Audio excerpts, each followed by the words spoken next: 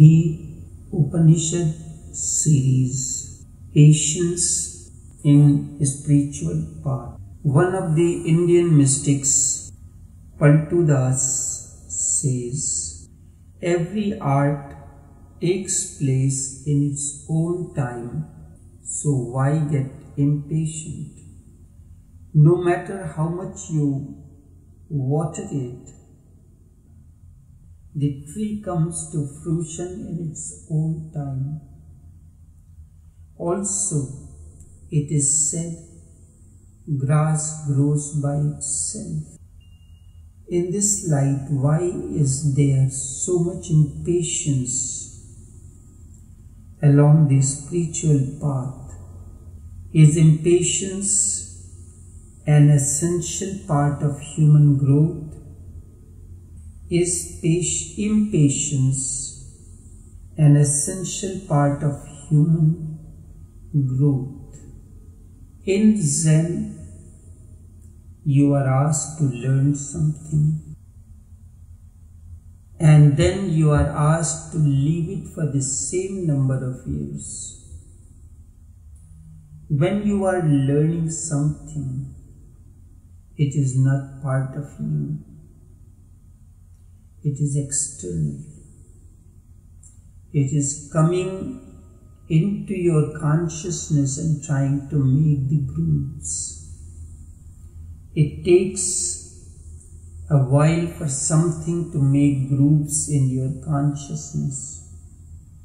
And once it has made groove into your consciousness, it becomes a part of your own growth. Look at the conception of the child. The sperm comes from outside. In a congenial environment, it interacts with ovum. Something that was external. When it interacts, and then the process of growth begins. Then the child, the fetus first, and then the child grows as the part of mother's own growth. There is no difference. But a sperm comes from outside. The seed comes from outside. A thought or a message or that you are learning comes from outside. When it is allowed to settle within your own framework, it becomes a part of your own growth. You bring a plant. How does the plant is sold? They are grown in flower pots or somewhere else, and they are sold as it is. Thereafter, when you bring, the plant is planted in a smaller area of the soil. You dig a hole into the place where you want to plant it, and then you place the whole plant with the dirt into that space. You water it. The two environments, one that was the one provided for the growth of the plant, and the other that where you have planted, have to become one, and that takes time. Slowly and slowly, the part of the dirt which you had bought along with the plant becomes the part of the greater soil where you plant the flower plant. Ultimately, it takes a while. In the same way, you are learning something. First a thought comes in. Simple thing. You are getting a problem with your smartphone. It has been said that anything that you have a problem, for that there is a solution. But you must know how to reach to that solution. You Google it, your problem. There may be a video. Most likely these days you have the videos available. In the beginning you are not able to understand it. But as you continue to use it, that process which you were not able to understand becomes a part of your consciousness. Now most of you who are using constantly the phone, if sometimes it happens your phone is being used by someone else and wants to open the email, you can give the steps orally. You will tell the person, as you open the screen, slide it to the right, icons will appear, and in those icons now look for the icon for the email, and when you click on to that, the email page opens. You go on the top, you will see 3 horizontal bars. You click onto that, it will have many icons, and one of that will be inbox. You click the inbox, and now you scroll downwards in order to get to the relevant email. But in the first place, it was not easy for you.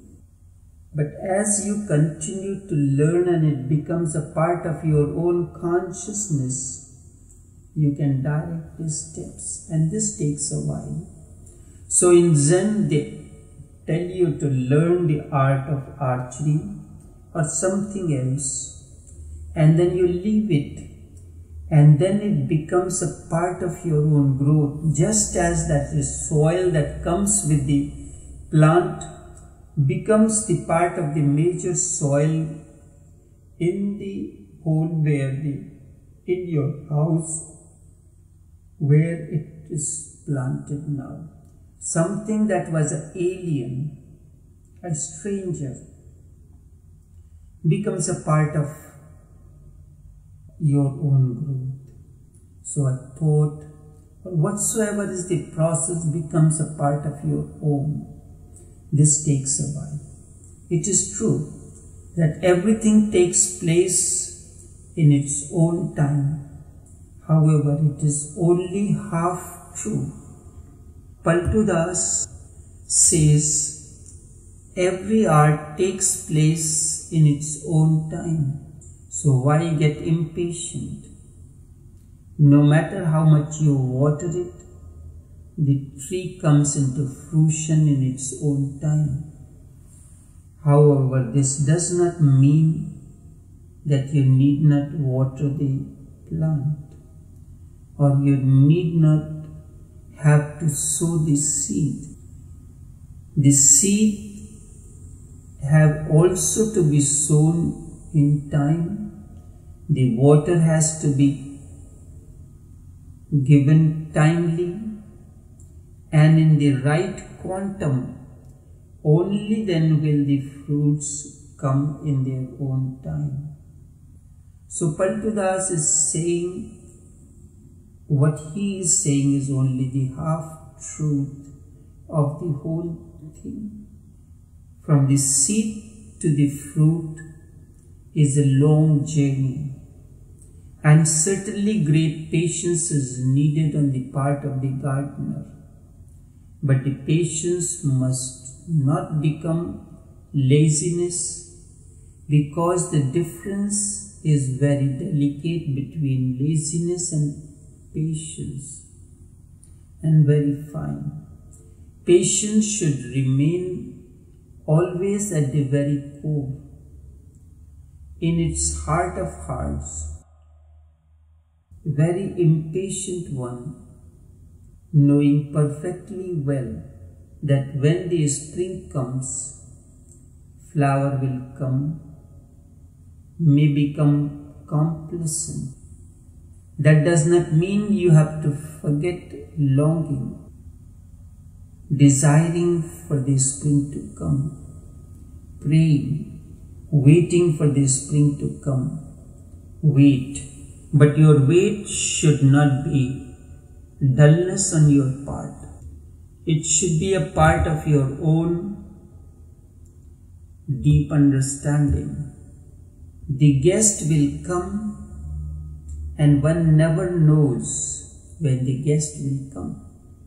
But wait like a lover, with doors open, eyes fixed on the road, as if the next moment is going to be the meeting with the guest. On the spiritual path, things which ordinarily appear contradictory become complementary. Be impatiently patient, or be patiently impatient, but both have to be together. If you choose one, there is danger. If you choose one, there is a danger.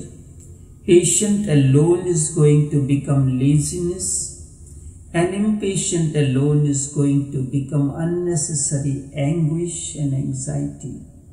They both are needed, and a balance is to be created. So impatience keeps you longing, waiting, and patience keeps you from becoming tense and creating anxiety. Two things have to go together. So impatience keeps you longing, waiting, and patience keeps you from becoming intense and creating anxiety. Both have their own parts to play along the spiritual path. It is only one who creates a balance between two will be able to attain to it. Patience should remain always at the very core, in the heart of hearts. Very impatient one, knowing perfectly well when the spring comes, flower will grow.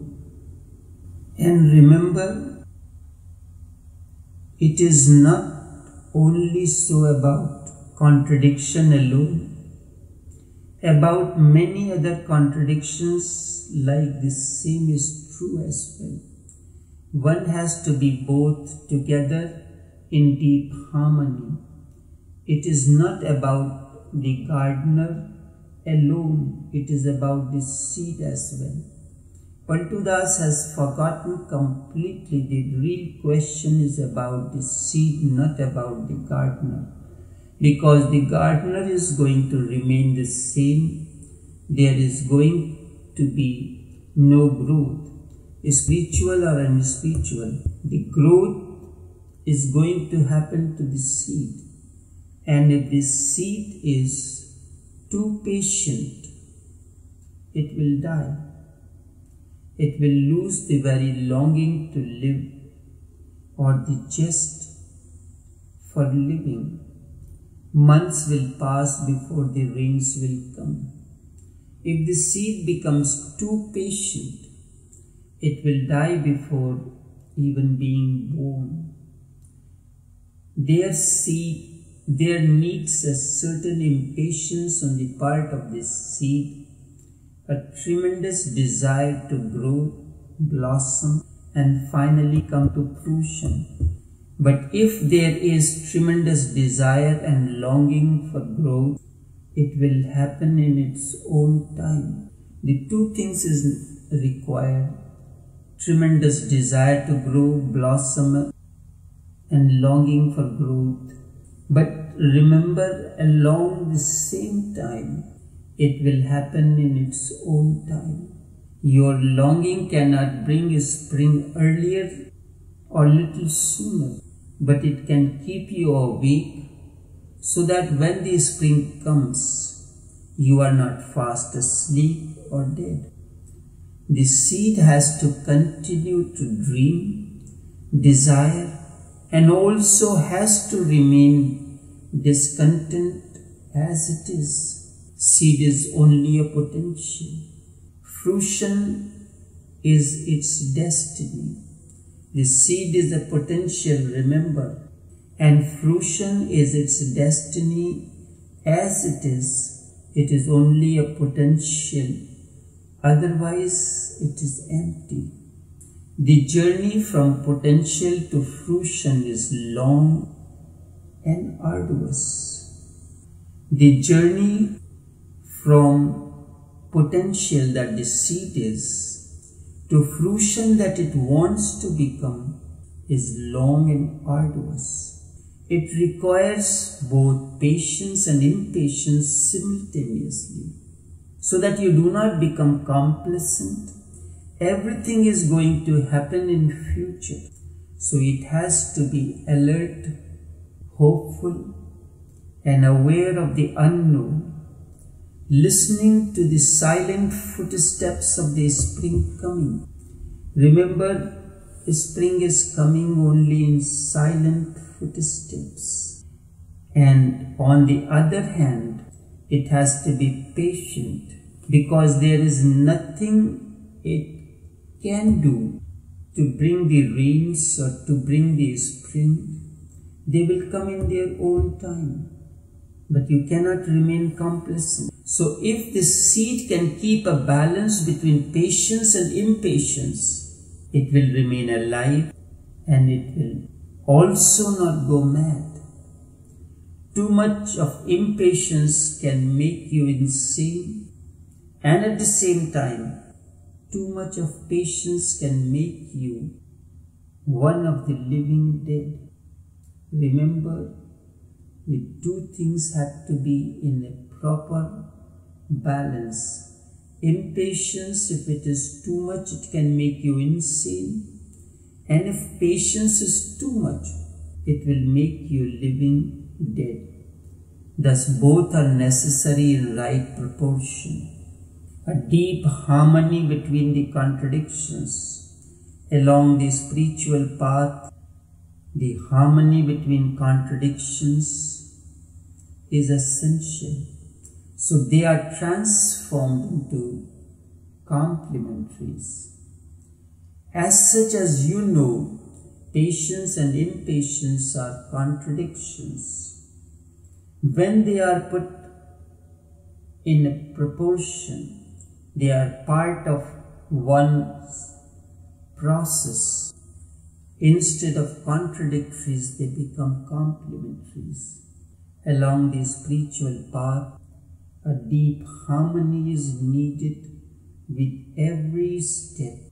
A little imbalance, you will be lost. You cannot, just as when you are driving the vehicle, there has to be a balance between your accelerator so that, and then the gas that is released. If less gas is releasing and it has to mix with the oxygen, and the process of combustion takes place, and that creates the energy to push the vehicle forward. So that which appears to be contradictory, remember, there is nothing contradictory in our life. It is only the mind that it considers this and that as contradictory to one another. In deep essence, deep down, if you go below the surface, They are complementaries. They are part of one synergistic harmony. Remember, we are not aliens, nor as strangers joined. We are bound to each other by a causeless force. It is the same 5 elements: the earth, the sky or the ether, the water, the fire. They provide the nourishment to an apple, to a fruit, and to you as well. But based on your own inner qualities, you grow into a human being, a male. An apple grows in its own way, but both are living. And the combination of these 5 elements comprise a word that often we associate with God. The word Bhagwan. It is composed of 5 elements. 5 letters represent 5 elements of which you are composed. First letter of the word Bhagwan, let's use the Hindi word Bha. The sound in English is like BH combined. In Hindi, this is a letter Bha. Out of this comes the word Bhumi. Bhumi means the earth, the first element, which is an essential part of each growth. Your human body is humus. Out of the association of ovum and sperm, the humus is created. Then comes the second letter in the word Bhagwan is Va. Is the sound like you can say W, O, V. And from this letter, Hindi letter, Va comes Vayu. Vayu means the air element, the next element. But before that, one more letter comes Bha. After that, Ga, that is sound of G.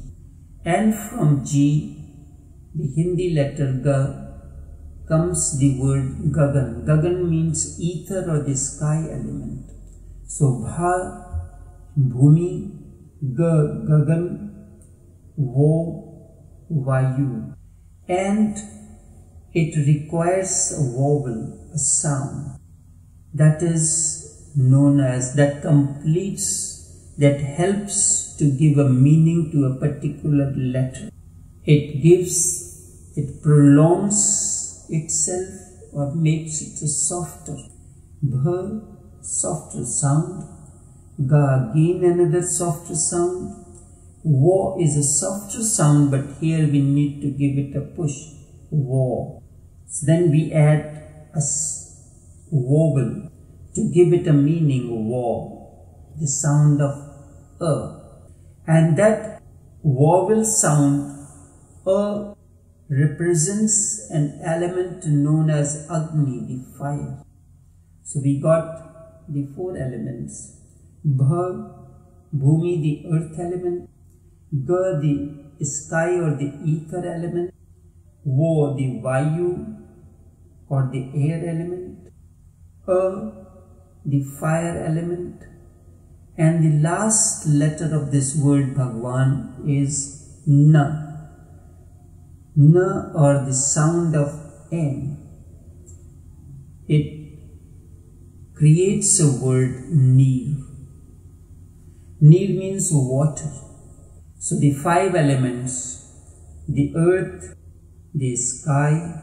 The earth provides the background, the sky creates the space, and in that the process where all the other elements attain to a union. So this word Bhagwan does not in any way represent or mean God as we traditionally understand. You are anything that is a combination of these 5 elements in a synergistic harmony is Bhagwan. The apple that you have in your hand, or the grapes or the banana or the child that you have in your arms, is a combination of these 5 elements, hence it represents, it becomes Bhagwan. Therefore, never consider anything as contradictory, everything is complementary to one another. And spirituality is understanding that complementary nature, that we are part of this synergistic harmony. There is a power within that knows beyond our knowings. I teach you never to choose one. Always remain in a choiceless awareness. Both are yours. Use them and use them in such a way that both create a beautiful music. You remember the various instruments, the percussion instrument, the bellow instrument, the wind instrument, the string instrument. These are the various instruments used in the process of creating a harmonious music. Your body represents these various instruments. So first, each instrument is tuned in with bellow instrument, whether it is percussion, whether it is wind, whether it is string. Everything has to be tuned in with a bellow instrument. And what is a bellow instrument? Harmonium is the bellow instrument. Sometimes we do tune in with a single stringed instrument called tanpura. In your body, the solar plexus, its movement is horizontal, bellow-like. It moves forward and backward. When you contract, your stomach goes in. And when you exhale, the stomach expands. And this process, combined process, the two contradictory process becomes a process of harmony. The contradiction and expansion. Out of this, one process is completed, the breathing process, and it now your lower centers have to be tuned in with this bellow instrument, the solar plexus. And then the heart center creates, because of the chest, the breath that comes in. It is the wind instrument, represents the wind aspect of it because of the breathing. Then the throat center, the string. So when all these centers are in harmony with one another, you are embarking on a new journey. I do not ask you, I do not teach you ever to choose one against the other. Remain choiceless always. Remember, choiceless always. Both are yours. Use them. All these instruments belong to you. And in a musical concert, first of all, each instrument is tuned in to the bass instrument. Remember, your bass is your solar plexus. If everything is tuned into that, tremendous harmony will come in. Shiva, in one of the most ancient treatises, Vigyan Bhairav Tantra, responds to the questions of his consort Devi, who is sitting in a very loving gesture on his lap and with her head bent, slightly looking at the face of Shiva, and asks certain questions. What is this wonderful universe? What is thy reality? Shiva could have given a philosophical answer, but he does not. Instead, in response to each question asked by Devi, that is her name in Vigyan Bhairav Tantra, Shiva gives a technique, and that is breathing technique. You remember, breath it hammers your solar plexus when it comes in. And then when it goes out, it completes the cycle. The expansion and contraction of the breathing, it helps the solar plexus to remain active, and it also helps in the process of emptying. One of the Naqshbandi sheikhs, Sufi Raghuvar Dayal, popularly known as Chachaji, gave a technique of crying or sometimes laughter.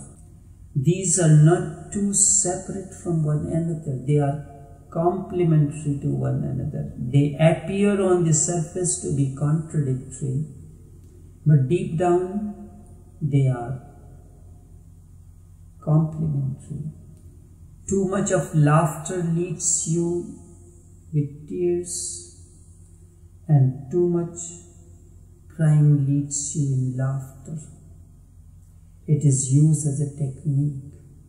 But in between there is one more point which he subtly left for the seeker to find himself. It's not that Raghuvar Dayal was not aware of the third aspect. He was, but sometimes the master leaves it to the understanding to become, for the seeker to become aware of it.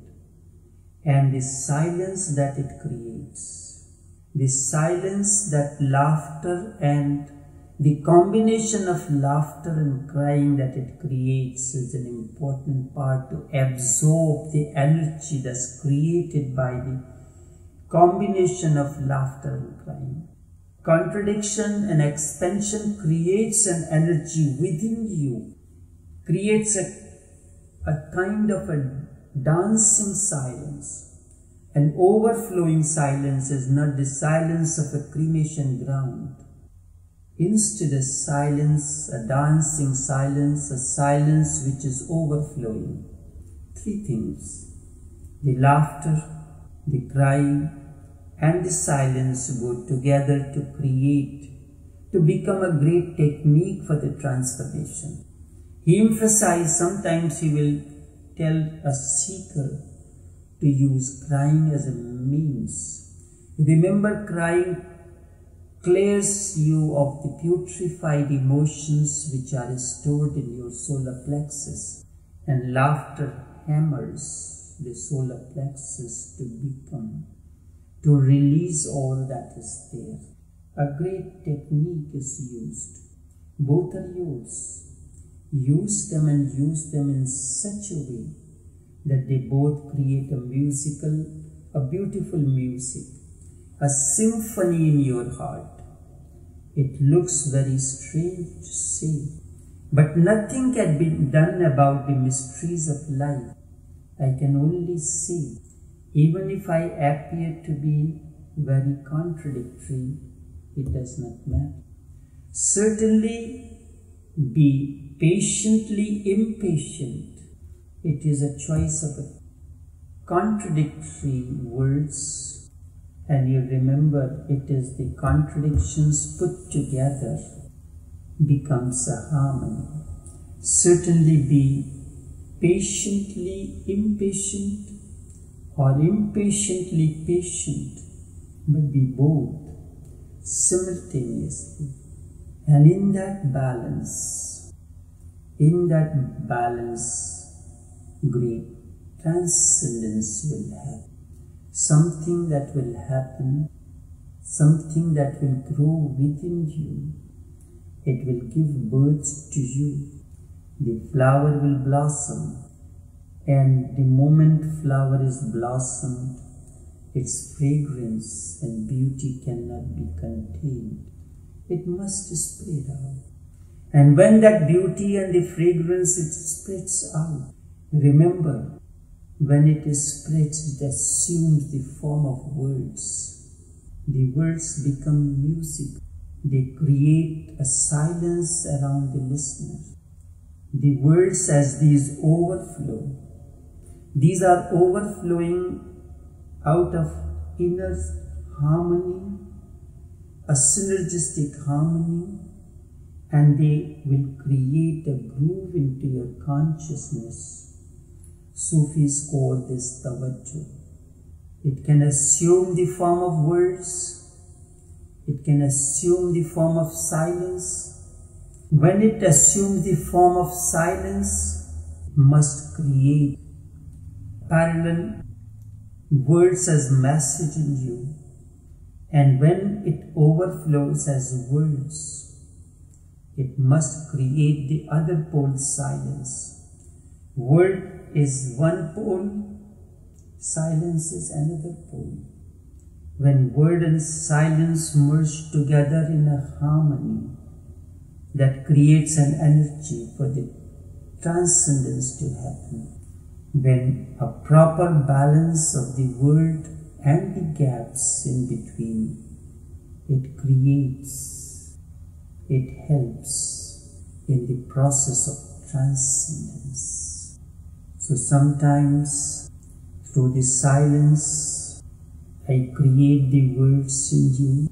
Sometimes through the words I create the silence. Both seem to be contradictory to one another, but indeed words and the gaps or the silence, the peak and the valley, they stay together as complementaries.